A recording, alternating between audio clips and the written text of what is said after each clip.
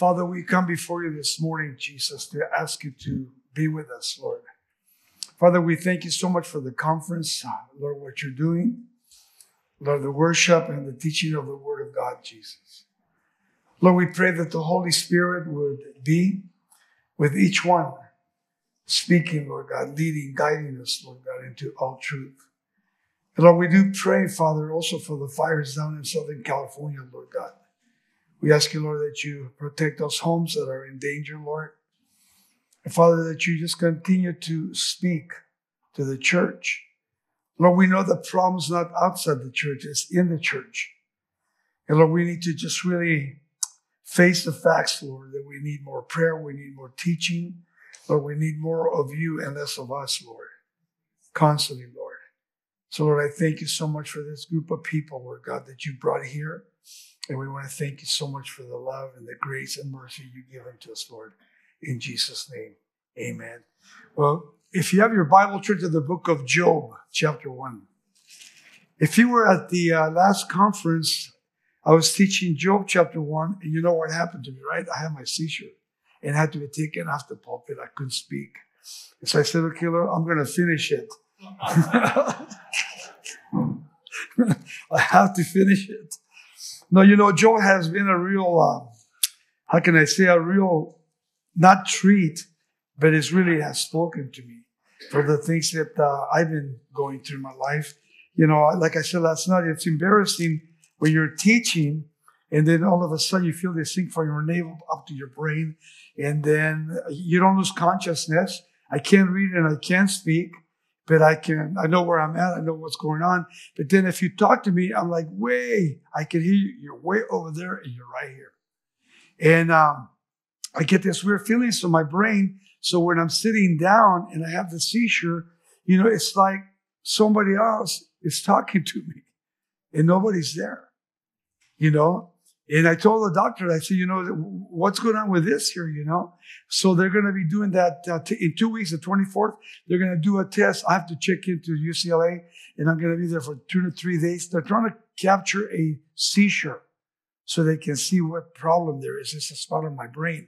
So what I'm going to do, I'm going to ask her if I cannot take the medicine for 2 days because I'll know that I have a seizure when I'm in the hospital.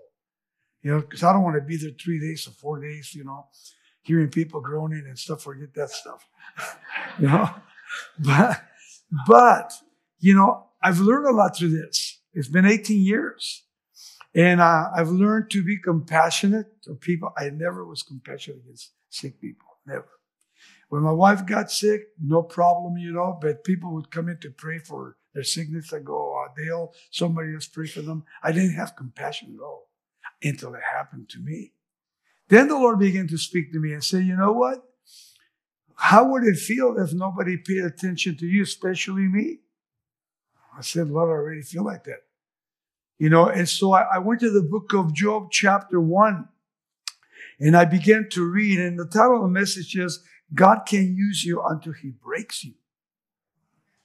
Till he breaks you.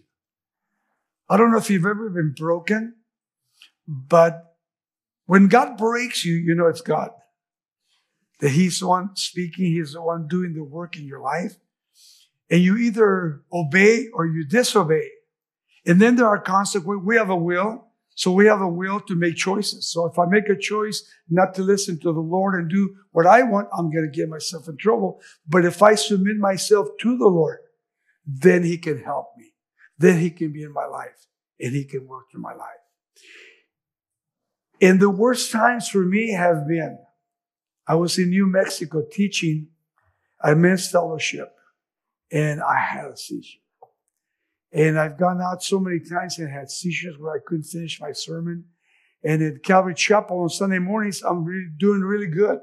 But on Wednesday nights in the last 3 months, it's like every other Wednesday I have a seizure. You know, and I can't really finish my study. I have to wait till the next week to finish my study. So I accept it.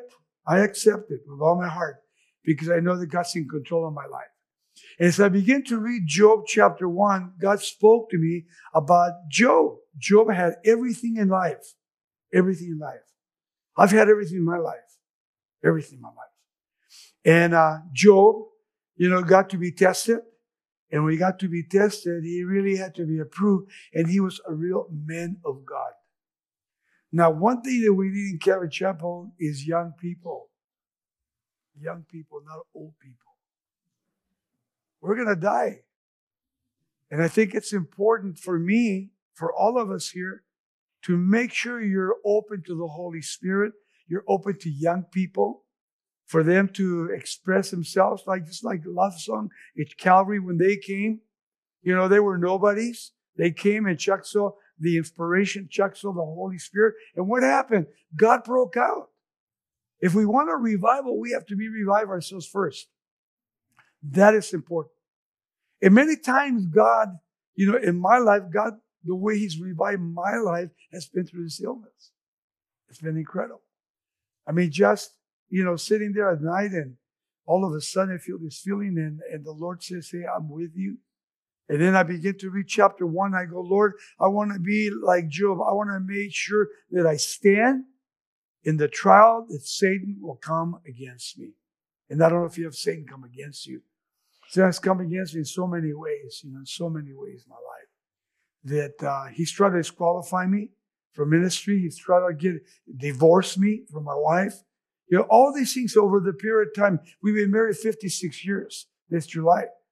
And we went through a lot of heavy things in our lives. A lot of heavy things in our lives because of me, not because of her. And the Lord really just, told me, I'm going to teach you lessons. And I thought, Lord, what kind of lessons are you going to teach me, Well, when I first got saved, He took everything that I owned. Everything I owned, He took it from me. So I could trust by faith in the Lord. Imagine people bringing groceries to your doorstep when I've never had that in my life. And not asking, but they're bringing it because we can't afford to buy groceries. Having everything in life. And then my wife getting sick. She had something wrong. Well, she went to the doctor. They were doing a breast exam. And the guy came in and says, you know what? You have a little dot in your breast, but don't worry about it. It's going to be okay, 2 years later, she has cancer. They remove her breast. And then all of a sudden, her liver now is in danger. 6 tumors in her liver.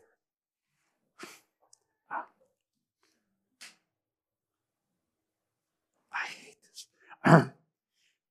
But I know that the days I spent with her at the hospital, take my computer, do my sermons, she'd been there 6 hours, 8 hours to get treatment, and she was so strong, and so godly. And I said, Lord, what about me, Lord? You know what? I want to take, something in my life so that I can not only know you more deeply, I want to know you more deeply in my life. I don't ever want to deny you, Lord, ever in my life. As I began to read Job 1, the Lord really spoke to me about my own troubles. He reminded me that Satan has 1/3 of an army that left heaven with him. And 1/3 is a lot of angels. Well, how many are in heaven? We don't know. Millions, billions of angels. And Satan is out to destroy each one of you and me and the church and Calvary Chapel. And every way you can, he wants to destroy you. And I don't know what you're going through physically, which is bad, but what are you going through mentally in your life? I spent 6 months locked up in the hospital because I was insane. It was one of the hardest times of my life. Hardest time of my life. To be able to be locked up, to sit there and they tell you you're crazy. They strap you up, they put you in. And I thought everything was over in my life. And then coming to Christ, all of a sudden I go, Lord, I'm healthy. I have all these things going on in my life. And now I have this thing that is embarrassing. To be teaching, and all of a sudden you're like a little baby. And I learned, my wife told me, don't talk. She says, just go with your finger like this. I think, just with your finger, go like this, and then people will get used to knowing that you're having a seizure. So at Calvary, where I pastor, they know that. And when that started happening to me, I can see the hurt, and thank you for your prayers. Thank you. But I could relate to Job. I felt sorry for Job, because of what he went through. He lost his whole family. And then he got sick. And his wife came along, the story. But as I was reading the story myself, I can remember that Job's life was incredible. He was blameless, integrity. He feared God. He stayed away from evil. Stayed away from evil. I think that's something that all of us can relate to. Stay away from evil. Because that's what the enemy wants you to do. To not only take evil upon yourself, but he wants evil to destroy you. To destroy you completely, fully. Imagine if you couldn't preach anymore in your community because you were disqualified. It not only hurts you and your family, it's like a domino effect all the way back down. And people don't think like that. So what does God do? He uses things in our lives to remind us that he's in command, that he's in charge. Be you holy, for I am holy. And as I was reading his integrity and his fear for God, he stayed away from evil. He was rewarded by God. Rewarded by God. He was loved by God. And he had faith in God. He had faith in God. I think that's something that all of us can relate to. We need faith in our lives to be able to love our family, to be able to do what God called you to do, and to stand strong so that other people can see your faith. You don't have to witness. I found in my life, you don't have to witness. We're supposed to be spiritual people, so we're supposed to see people that are sick, people that are hurting. That's why they come to church. I tell my staff, we have a Bible school, which is school, but when people come, be simple with them. Be sensitive to the people's needs. I sit in the back, I have a screen, and I'm watching people in the congregation. I see someone rejoicing, some weeping, crying, some, just going through a lot of things in their life. And then the Lord spoke to my heart to start praying for them, to pray for you. Because I don't know what you're going through. But I know that I've learned a lot of lessons in my life. A lot of hard lessons that I needed to learn in my life. I like what Billy Graham said. He said, Christians are called to suffer. God doesn't promise Christians an easy pathway to heaven. Nor does he promise flowery beds of ease. Think about that in your life. How easy do you have it in your life? How easy are you in your life? I tell my staff, people work for you a lot of times, they don't have to deal with the needs. You don't have to deal with all the situations, the problems. So, they have a happy life. And I kind of remind them, one day you might be a pastor. One day you might be, if you're single, a father and have children. And here we are today at this place, this beautiful place. What do you need in your life?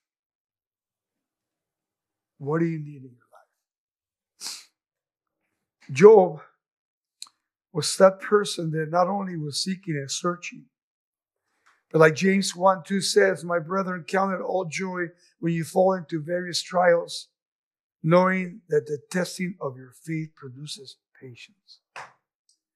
And man, I'm an impatient person. And I have to learn how to be patient with a lot of things in my life, in the life of my family. Trials either make you better or bitter people. And how many people that have gotten sick and are bitter? Total bitter. My mom was senile. I had to take care of her. She'd come to church and I'd pick her up after 12 o'clock noon. And, after my service and I'd take her. She wanted to go to the Wiener Schnitzel all the time.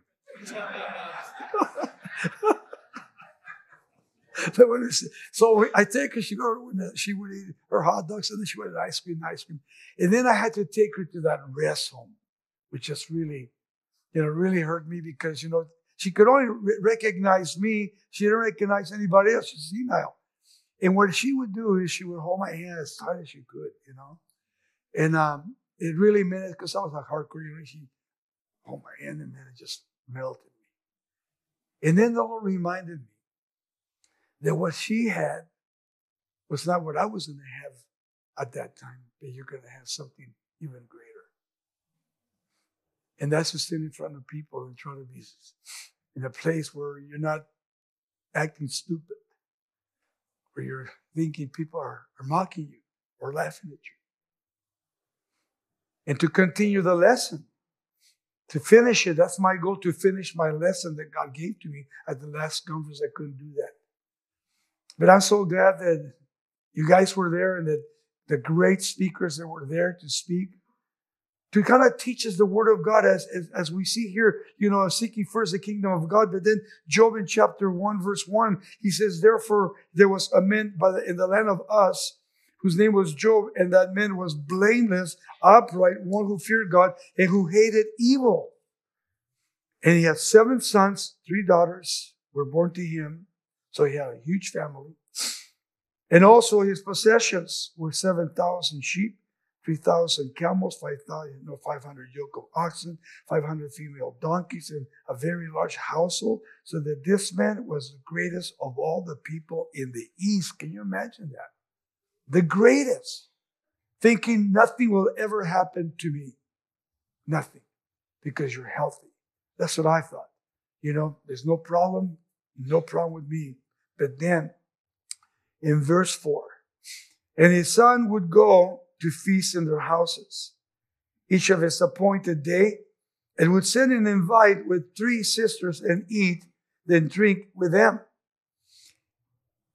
And so it was, when the days of feasting had run their course, that Job would send and sanctify them, and he would rise up early in the morning to offer burnt offerings according to the number of them all. For Job said, it may be that my sons have sinned and cursed God in their hearts. Thus Job did regularly. Now, how can a person like that get tried by the Lord? Think about it. He's doing everything he's supposed to do. We're doing everything we're supposed to do. How would you feel when God says, I'm going to try you? I'm going to try you to see your personality. I'm going to try to see what kind of a person you are so that I can use your life. If you're faithful in the little things, I'll make you greater in the bigger things. But you got to pass a test. You got to pass a test. And the test is not becoming great. That's not the test. The test is to become nothing, to become something for Him. That is important in my life. And God has spoken to me in such a way in my own personal life when I spend time on myself that my wife filed me and the Lord has shaped me. And He wants to do the same in your life.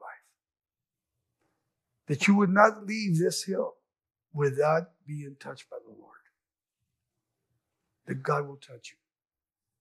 And when He touches you, whatever you're going through, whatever you're facing through, if you're bitter, get out of that bitterness.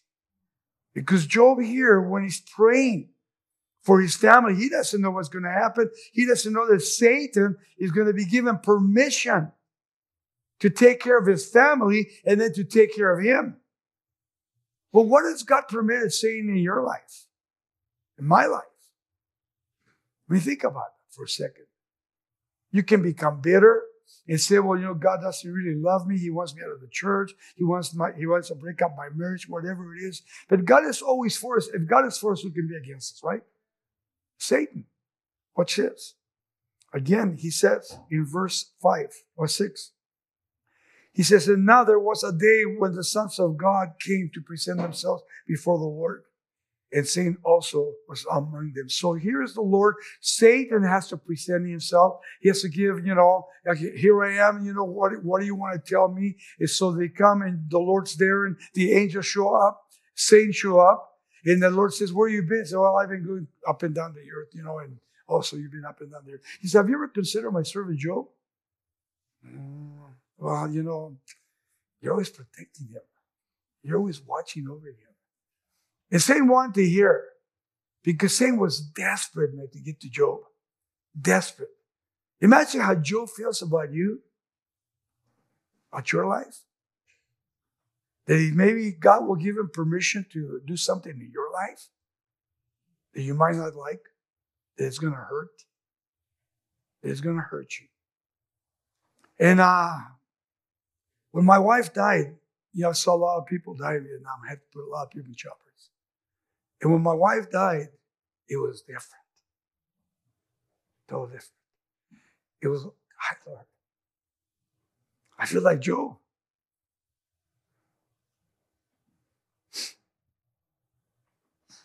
Lord, why didn't you take me? I'm the one that was sick too, Lord. And the Lord just really spoke to my heart. And he says, who gives life? Who takes life? So you do, Lord. Forgive me.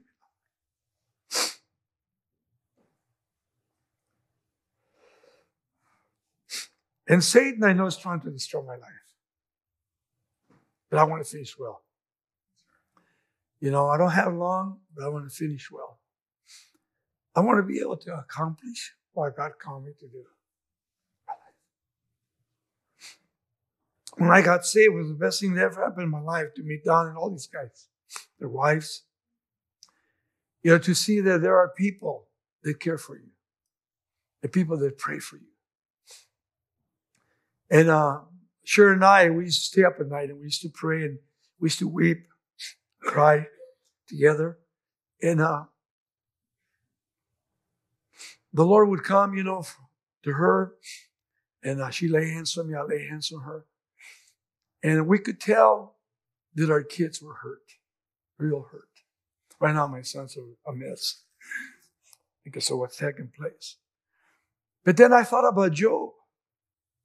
Now, Job loses his daughters, he loses his son, he loses his income, he loses everything. I mean, what are you going to do? You're going to damn God? Or are you going to submit to God? Say, Lord, here am I. Lord, do whatever.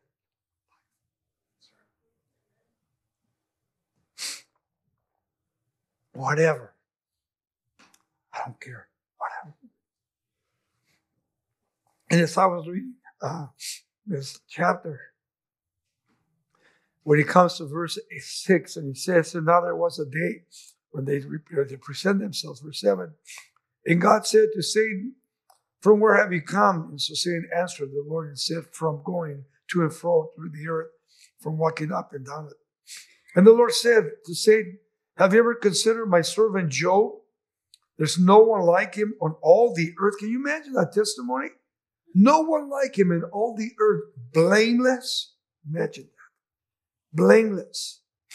Upright man. One who fears God. And listen, hates evil. Hates evil. Satan's always trying to hit us with evil. Because we were in the world, we came out of the world. But at the same time, I see pastors, I see people that, God has blessed them and it's still part of the world. When the world destroyed us, the world did us in completely and fully. And look what he's done today in your lives and what he's doing in your life before you leave here. Why? Because he loves you. And because he cares for you. He wants you to finish well. To finish well the course that God has given you to run. With your infirmities, with all your situations, your problems, the Lord is, if God is for me, who can be against us, right? So he's with us. And God was with Job. And Job didn't know what was going on at that particular moment because now Satan's given permission to go deal with Job. He goes on, verse 9. He says, so Satan answered the Lord and said, does Job really fear God for nothing? Hey, let's see. Why does he worship you? Because you blessed him. You have a nice bank account. He has a nice home. He has all these beautiful children. Is that why? He goes on. Have you not made a hedge around him, around his household, around all that he has on every side? You have blessed the work of his hands. His possessions have increased in the land. You don't think he should love you? Look what you give him. What has God given to you that he can't take away in an instant? In an instant. That I'm not angry with God in my life, in any way, in any person. I've learned to forgive people. And I look at what God has done in each one of you. Look at you guys here. In the presence of the Lord and the great men of God, teaching the word of God. And you guys, great men of God in your churches with your wives and your children and the beautiful congregation God gave to you. And when they see you standing in righteous, when they see you standing when you're weak, when you're sick, whatever it is, you don't tell them I'm sick.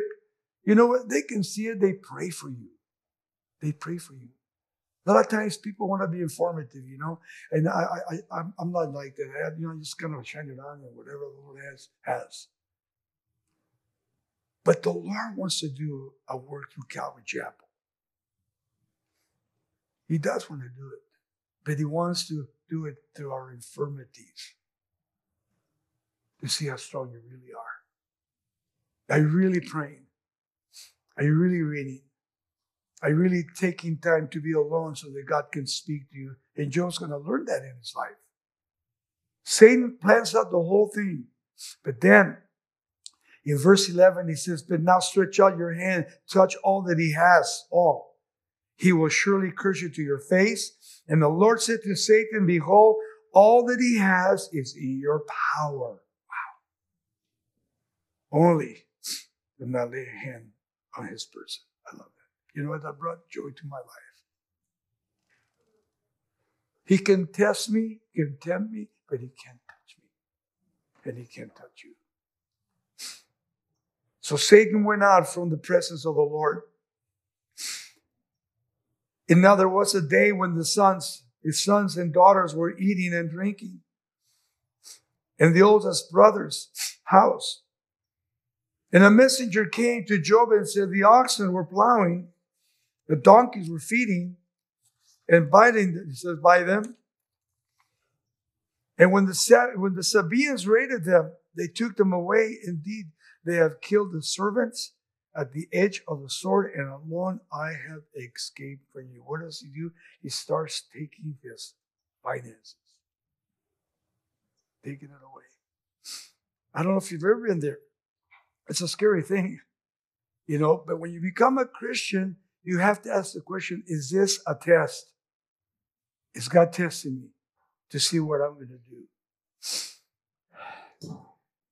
do? Verse 16, and while he was still speaking, another also came and said, the fire of God fell from heaven and burned up the sheep and the servants and consumed them. And I alone have escaped to tell you. And one thing after another thing after another thing, I don't know if I could bear it. Can you imagine? One thing after another thing. And then what are you going to do? And while he was still speaking, another also came and said, the Chaldeans formed 3 bands. They raided the camels, they took them away. Yes, they killed the servants with the edge of the sword, and I alone have escaped to tell you. So all his finances are gone. He's bankrupt. And while he was still speaking, another also came and said, your sons and daughters were eating and drinking in their oldest brother's house. Now he's getting to the family. To the family. Pastor Dale, we've known each other for 60-some years. His son was killed in an accident. He's a highway patrolman.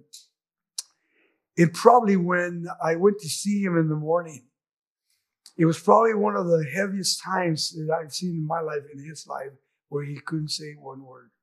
What could I say? So I just prayed with him, you know. And he and his wife, you know, went through a lot. But then they all came to a place where he said, you know what? The Lord now is going to work in my life. And he has worked in his life, and he wants to work in your life. Maybe your son, maybe your daughter, maybe nobody's really died in your family. You know, maybe you're still alive.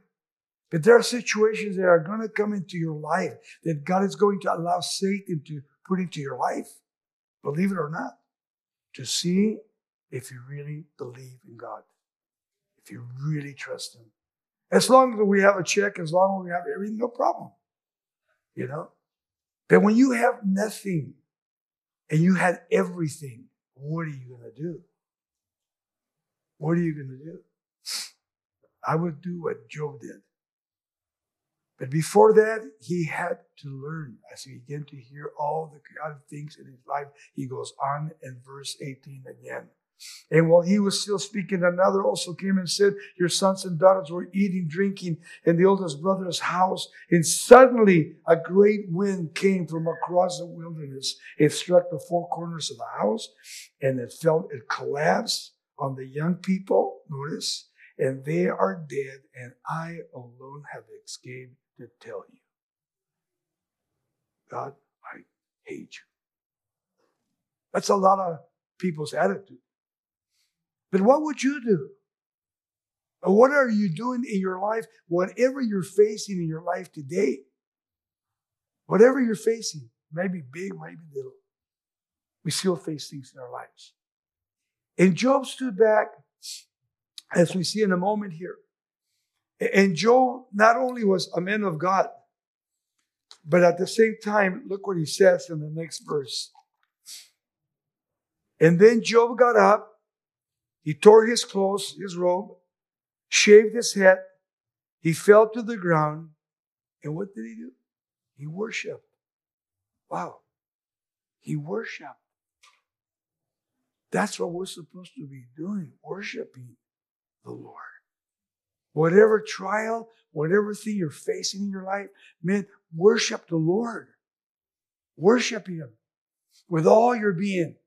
Lord, I'm going through this thing right now, Lord. But Lord, I worship you. I love you. I know you're going to take care of me as you have in the past. Lord, I give you all the glory and the honor. That's what I've learned in my life to do.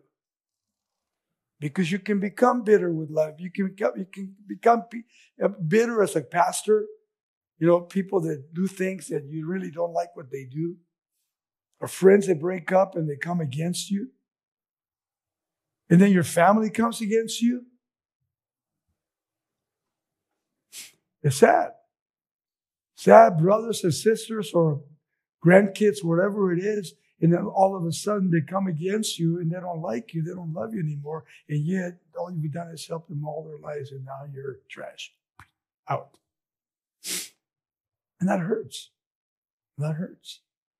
But you know what? We leave it in the hands of the Lord. I got to continue in my life. And my life is in Christ. And my life will continue to be in Christ until the day I'm in the presence of the Lord. And I pray for you that God will speak to you and God will teach you before you leave here in such a way that when you leave here, your confidence will be in Jesus Christ, your Lord and your Savior. And the reason I say that, as he goes to verse 21, and he said, naked I came from my mother's womb, naked I shall return there. And the Lord gave, and the Lord gave, and the Lord has taken away. Blessed be the name of the Lord. And in all this, Job did not sin, nor charge God with wrong. And remember chapter 2, what happens? The Lord comes down. And he says, have you ever considered my servant Job? While you protect him all the time, I'll tell you what, you do whatever you want, except don't touch his life. Remember? Don't touch his life. And what happened to Job? Job learned. Job learned to love God. Job was blessed afterwards. Why? Because he went through a deep valley. A deep valley. And I was in that deep valley a couple of weeks ago. Lord, I want to get out of this valley. Lord, help me, please. And you know what, Don and these guys are so gracious. So gracious. They really care about you. You know, it's amazing how, you know, they just really love people. They love people. They love you. They care for you. As a board, we care for you. And we want to see the best in your lives, in your family's life. The vision and the passion can continue in our lives for the Lord.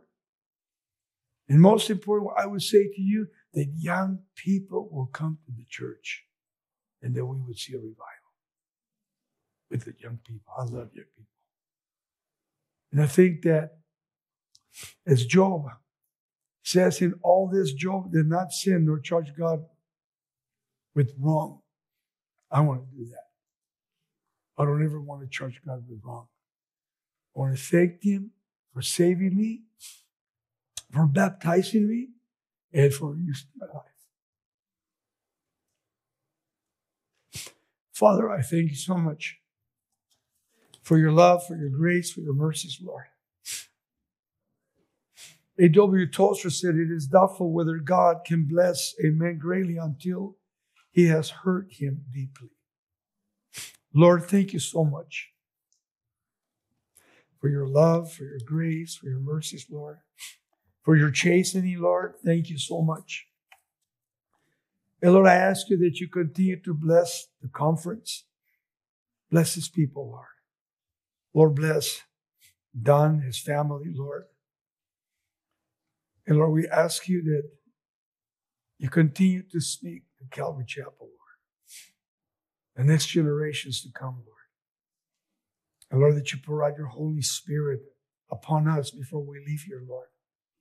So that when we go down the hill, they can say that something's happened to us, Lord. And that's we got more of you, Lord. In Jesus' name I pray, God. And everyone said, amen.